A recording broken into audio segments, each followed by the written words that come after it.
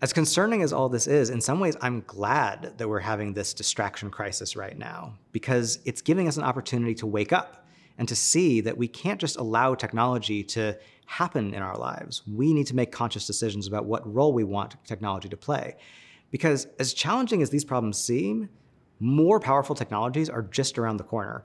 Virtual reality, more artificial intelligence, 3D printers, drones, gene editing.